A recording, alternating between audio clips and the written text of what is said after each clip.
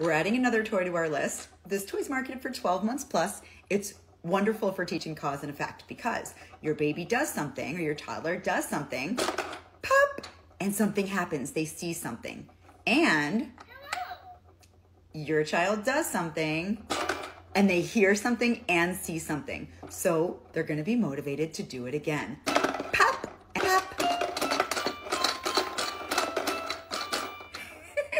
It is electronic, but in this mode, I don't mind it because it's just like a musical instrument, right? Except with the added excitement of the balls popping. If I were using this with a little one, I'd talk about popping, and I'd also use a powerful pause to encourage imitation. So first I would say, oh, pop, pop, pop.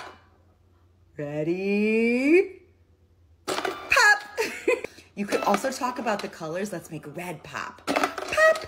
You gotta maybe reorganize the balls and get them in the right color tubes, but that's something to talk about as well. So there are a lot of different ways to approach language learning with this toy. It does have another mode where it's just a little too chatty for me.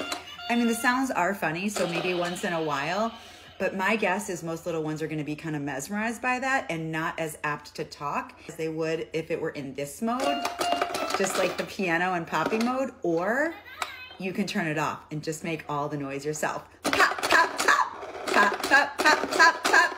The price point is a little on the higher side, but this is one of those toys that I think is gonna last you through several stages of learning.